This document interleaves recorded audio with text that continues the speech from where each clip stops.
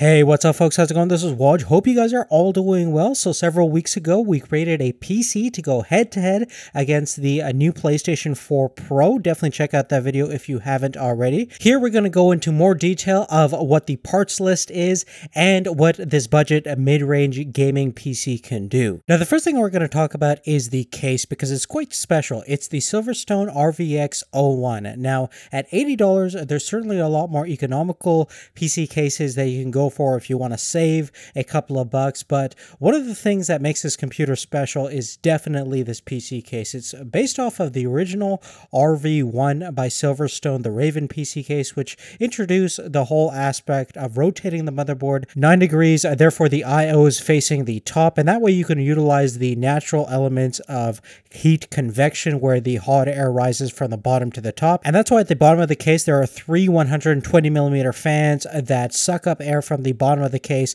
and exhaust it directly at the top. Apart from the sleek and dynamic looking external design, the chassis itself is not that heavy and it's fairly compact, about the size of a standard micro ATX case, even though there's a room for a full-size ATX motherboard inside the case. So you can really go full out and make a really premium build with this, even though we're going to orient this case for more of a budget-based system. Now, the platform that we're going to go with is an 880K paired with an FM2 Plus motherboard from Gigabyte. There are actually a couple of reasons why we went in this direction. For the processor itself, the AMD Athlon X4 880K is a pretty nice overall quad-core CPU that's well under $100, and you can definitely overclock it. We actually pushed it with the new cooler that comes included with the processor up to 4.5 gigahertz with the multiplier set to 45 and with the voltage set to about 1.4 volts. And the temperature readouts on the chip didn't go beyond 68 degrees Celsius,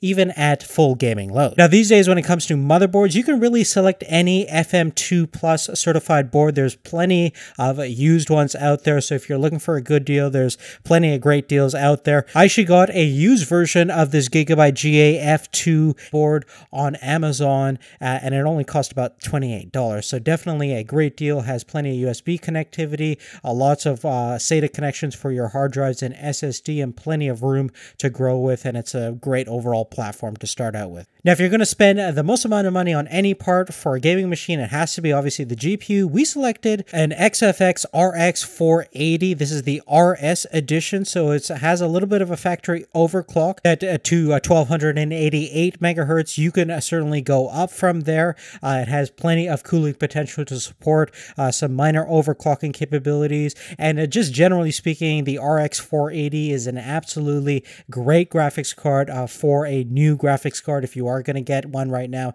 it probably has one of the best bang for the dollars, especially for higher resolution 1080p high detail gaming, as well as quad HD gaming and a little bit of 4K if you want to bump down some of the detail settings. The really unique thing about this XFX card is it actually comes with swappable fans, and it's really easy to do, and I've never seen it done on a graphics card before, but basically you can take out the stock fans and put special fans in from XFX, whether they be different colored LED fans like you see over here, or eventually they'll have some better fans for some better airflow, and perhaps even third-party fans will be available for this graphics card for even better overclocking capabilities and thermal dynamics. But as it stands, the RX 480 is certainly an enthusiast-grade graphics card that in some regards beats its NVIDIA counterparts. Obviously, if you want to go NVIDIA, one logical replacement for this card would be the GTX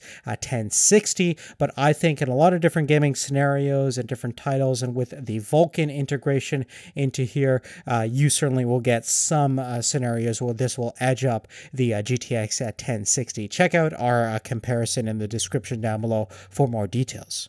As far as some of the other parts we're using, an EVGA 500 watt power supply only costs around $30. Generally good efficiency. It is a non-modular power supply, which is to be expected at this price range. In terms of RAM, you can go with whatever you like, but 8 gigs is a nice sweet spot, and it's DDR3 memory, so it's coming down in price since we have current generation is DDR4, so you can probably get a great deal in the used market. And when it comes to the storage, you can go with an SSD, but to keep things on the cheap, we're going with a 500 gigabyte mechanical hard drive.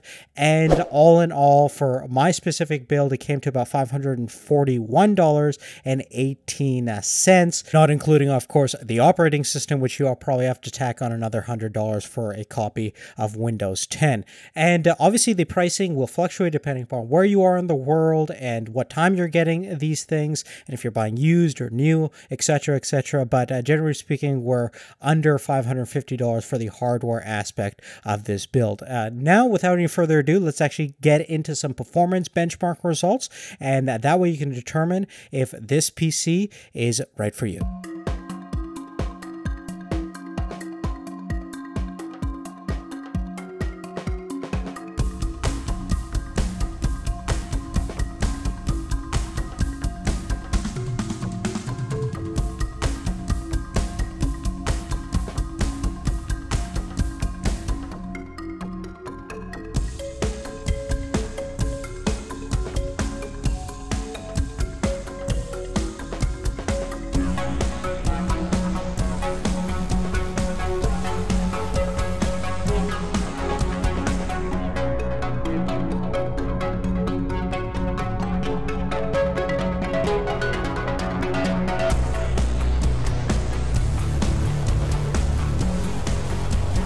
But besides all that stuff, guys, as you can see, the general gaming performance of this PC is fairly outstanding, especially if you're going to do any kind of quad HD, full HD gaming. Certainly capable of some 4K gaming, but you're going to have to lower down your detail settings. If you want more information about the specific parts we use, check out the link in the description down below for all that good stuff. Other than that, thank you so much for your continuing support by watching this content, and we'll see you later. Take care.